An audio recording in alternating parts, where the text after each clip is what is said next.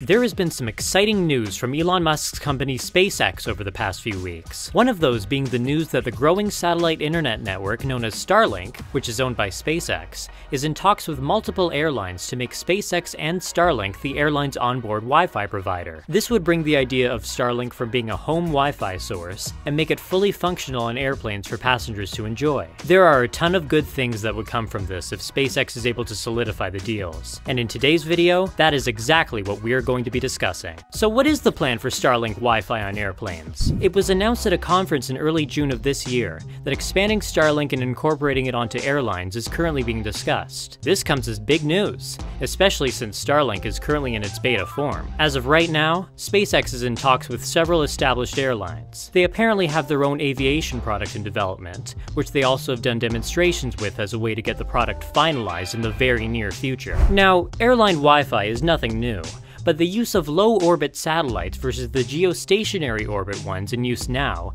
is something worth talking about. Starlink satellites are going to be located in what's known as low Earth orbit. Low Earth orbit is an Earth-centered orbit that is close to the planet with an orbital period of 128 minutes or less. Musk's company argues that his low Earth orbiting satellites are better equipped to provide reliable and fast Wi-Fi to airline passengers. Jonathan Hoefler, the SpaceX vice president of Starlink and commercial sales, is quoted as saying, "All in all, passengers and customers want a great experience that geostationary systems simply cannot provide. So it's going to be up to the individual airline whether they want to be responsive to that, or if they're okay with having a system that is not as responsive to their customers' demand." What he means by this is simple. The fact that Starlink satellites are going to be moving at such a high speed, the global coverage they will provide will be a lot easier for the airlines to rely on when compared to a satellite stationed over a specific area. That satellite may have a reliable signal when close to that area, but once you're out of range, you better hope that there is another one on the same system that can pick you up. Otherwise, you will be without Wi-Fi for that portion of the flight.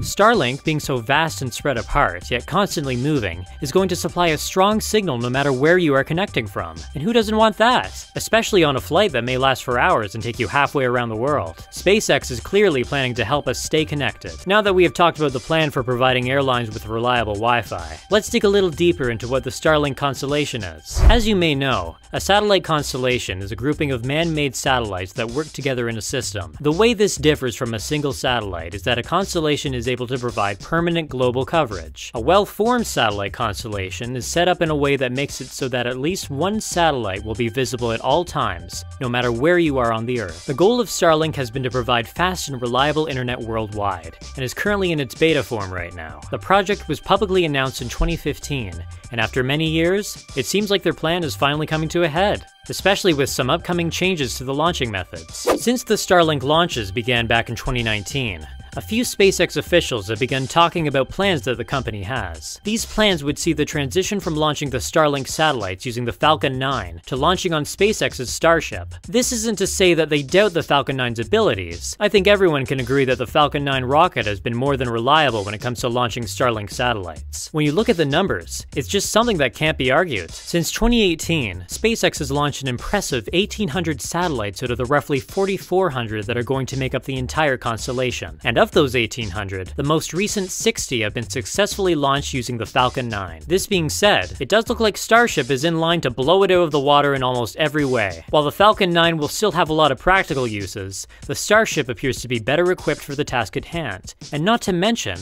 it will also be very cost-effective. Starship is SpaceX's idea of a fully reusable, two-stage-to-orbit super heavy lift launch vehicle that has been under development for some time, and has recently gone through its 5th high-altitude test flight from Starbase in Texas. With how low the production cost is for Starlink, which currently is estimated to be around $250,000, it wouldn't surprise anyone if at least a few were included in the earlier phases of orbital test flights for Starship, especially since once the Starship is fully approved and tested, it will be capable of deploying 400 Starlink satellites per launch. That's almost 7 times more than the Falcon 9 has managed over the course of multiple missions. When you look at these numbers, it is clear why they would choose to proceed with these launches on Starship rather than the Falcon 9. To put it simply, even if the early Starship launches being more expensive than the partially reusable Falcon 9, the per-satellite launch costs of Starlink missions would still even out with the costs of the many Falcon 9 missions. So why wouldn't you get it done in one payload rather than multiple? Besides, the expected numbers are actually cheaper than the cost of launching with the Falcon 9. The hope is that soon the Starship will safely make it into orbit and successfully touch back down on land multiple times in a row, thus demonstrating that the Starship is fit to launch unmanned payloads of Starlink satellites. Now, something to note is that even if Starship is successful, it doesn't guarantee contracts for SpaceX. However, when you take a look at all that SpaceX has accomplished, it would be almost foolish to doubt them in any capacity. Now, when it comes to using Starlink's constellation for onboard Wi-Fi, this won't change much for the passengers other than provide them with a more reliable internet connection,